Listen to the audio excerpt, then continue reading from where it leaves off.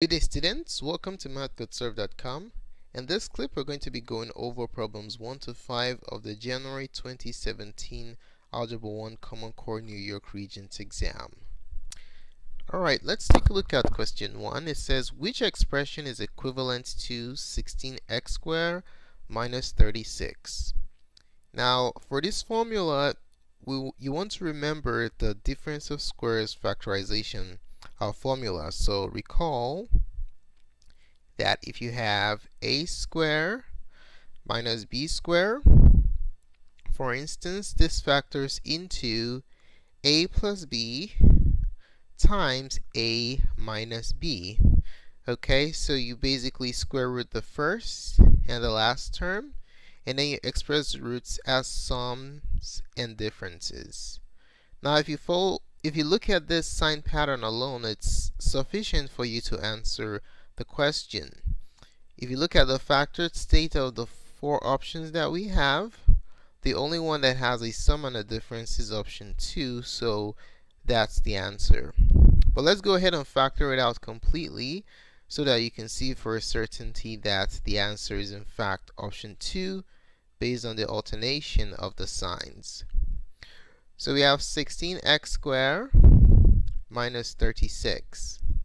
Now you want to ask yourself, is there a greatest common factor that I can pull out? If it's not obvious to you what the GCF is, you can decompose 16 and 36 completely. Okay, so 16 is 2 times 8, taking out prime factors, and then 2 times 4, and then 2 times 2. So 16 is 2 times 2 times 2 times 2 times x squared. We don't need to bother about decomposing the x, since there is not x associated with 36. With 16. With 36. Okay? So if we take 36, we're going to decompose that. Take out 2. 2 goes into 36 18 times. 2 goes into 18 9 times. And then 3 times 3 gives you 9. So the decomposition of 36 is 2 times 2 times 3 times 3. Now, writing it as a product of primes, you can clearly see what the GCF is. Greatest common factor, we have a 2 and a 2 here, and then another 2 and another 2 here. So the GCF of 16 and 36 is 4. So we can basically factor out 4 from these two terms. When we factor out 2 times 2 or 4, we're left with 4x squared minus 9. Okay? So this is the process for factoring expressions. Always check to see if you can pull out a GCF. If you can, then go ahead and pull that out. Now we will apply the difference of squares factorization formula here. Why can we apply it here? Well, we have a square. 4 and x squared is a square. We have a square, which is 9, and we have a difference of squares. So we simply take the square root of the first and the last term and express the roots as a sum and difference. Okay, so we carry over the 4, and then we're going to have 2x, that's the square root of 4x squared, plus 3, and then 2x minus 3. And as you can see, as indicated earlier, the answer to question number 1 is option number 2. Alright, let's take a look at 2. It says, what is the solution set of the equation x minus 2 times x minus a equals 0?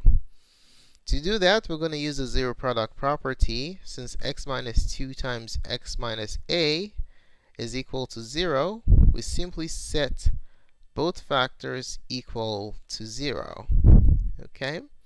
So x minus 2 equals 0 and x minus a equals 0. Now we're going to solve algebraically for x.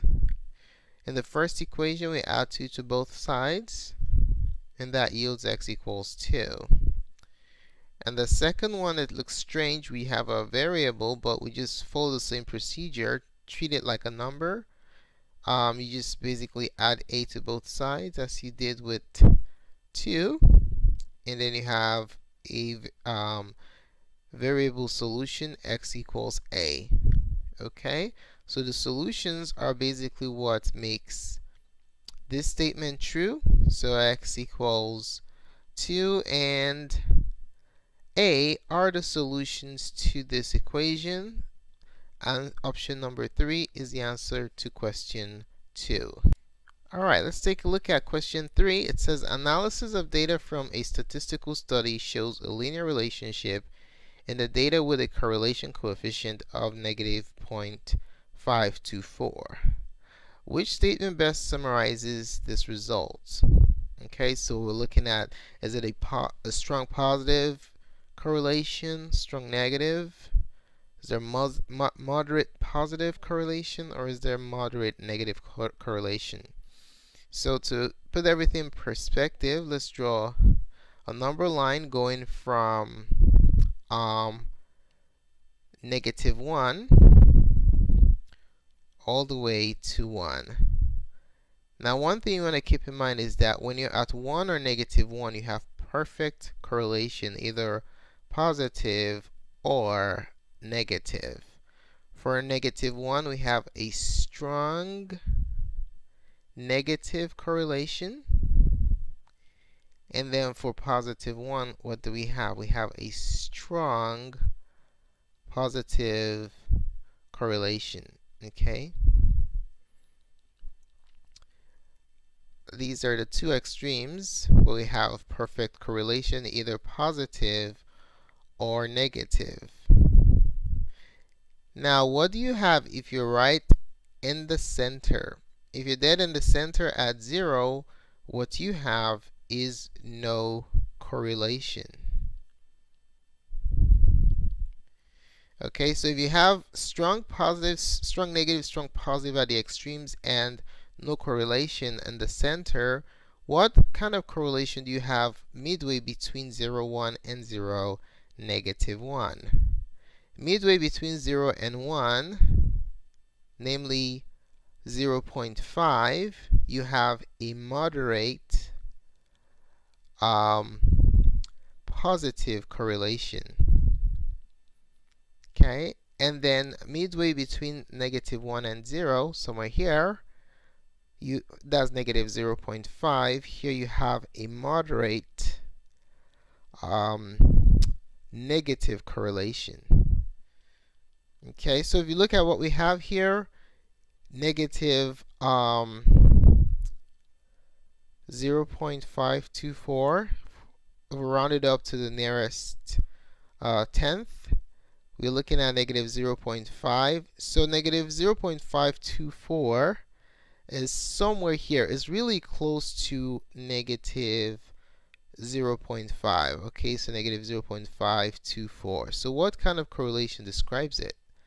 It is clearly a moderate negative correlation between the two variables. So our answer is, we're looking for moderate negative correlation.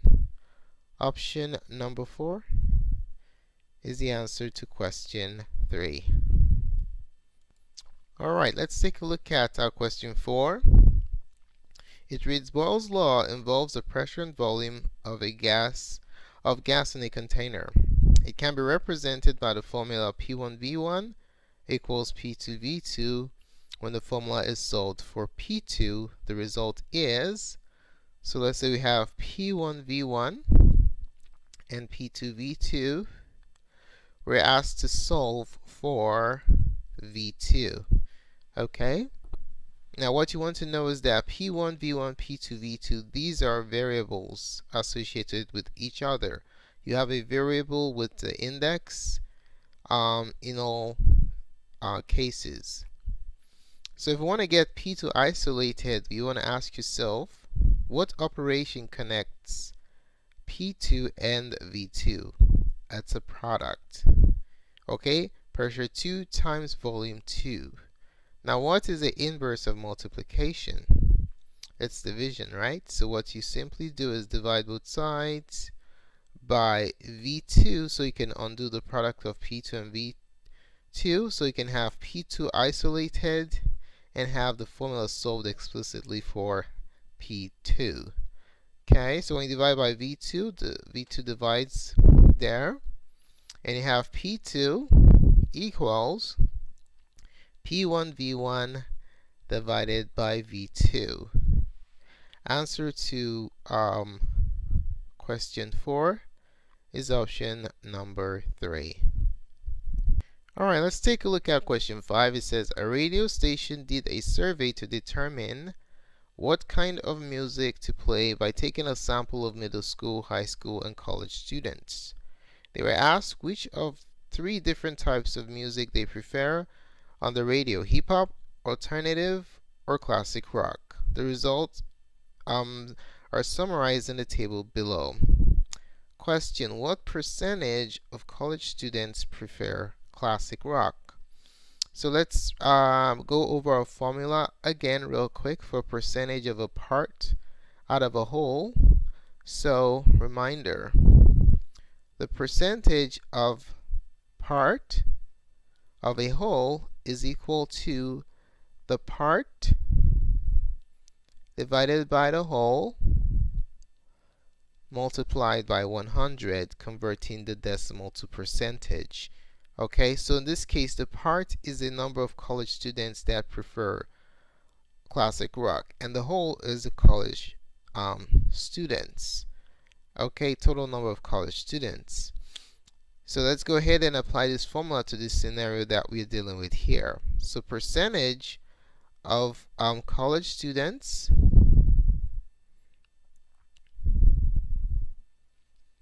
that prefer rock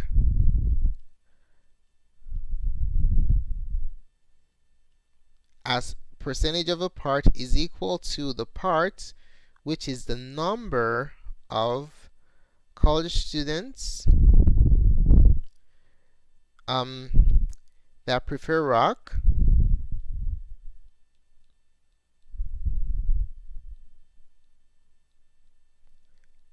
we take that and we divide it by the whole. Okay, whole is all the college students, so number of college students that prefer rock is part divided by the whole, total number of college students, that's a whole pie, and then this will give us a percentage in decimal form. Then we just simply multiply by 100. Okay, alright, so let's go ahead and do it. So percentage of college students that prefer rock is going to be number of college students that prefer rock. Let's go to the table. So we have college students and rock. The intersection of these two of this row and this column tells you the number of students that the number of college students that prefer rock, which is 14. Okay, so number of students that prefer rock is going to be 14. Now we're going to divide it by the total. Let's put that, make a side note here. Number of students, number of college students to be specific, that prefer rock is 14. Total, which is a whole, in our formula for percentage of a part, total number of college students can be determined, so total number of college students can be determined by simply summing up the row of students that line up in the college row. Okay, the number of students that line up in the college row. So that's simply going to be a sum, which is 16 plus 20, add that up, 636 plus 14. Okay, that gives us 50. So this is hip hop, alternative, and classic rock. This entire row represents all the college students that prefer the different kinds of music. So if we sum them all up, that gives us the total number of college students, which is 50. Okay, so we will go ahead and plug that into the formula. 14 divided by 50, and we multiply our answer by 100. Okay, 14 divided by 50 times 100. Well, this is a multiplication problem we can do by hand. 50 goes here once, 50 goes here twice. 14 times 2 is 28. So we have a total of 28% of the college students that like classic rock. Answer to number 5 is option number 2. Thanks so much for taking the time to watch this presentation. We really appreciate it. If you found the contents of this tutorial helpful in your preparation for the Algebra 1 Common Core Regents exam, to give us a thumbs up. Your positive feedback is very valuable to us.